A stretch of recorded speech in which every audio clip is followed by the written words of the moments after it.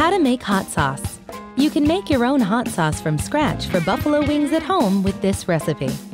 You will need a half a pound to 2 pounds of hot peppers, 3 cloves of garlic, a large onion, 2 medium carrots, half a cup of white vinegar, a 1/4 cup of lime juice, and 2 tablespoons of olive oil.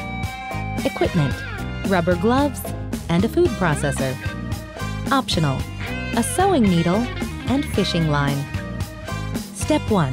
Decide how hot you want your sauce to be. Try jalapenos if you like your sauce mild, cayenne peppers for a hotter sauce, or if you're daring, habaneros, which will have you running for milk. Step 2. Determine how many peppers to use in your sauce. For mild sauce, use about half a pound. For hotter sauce, use up to 2 pounds. Step 3.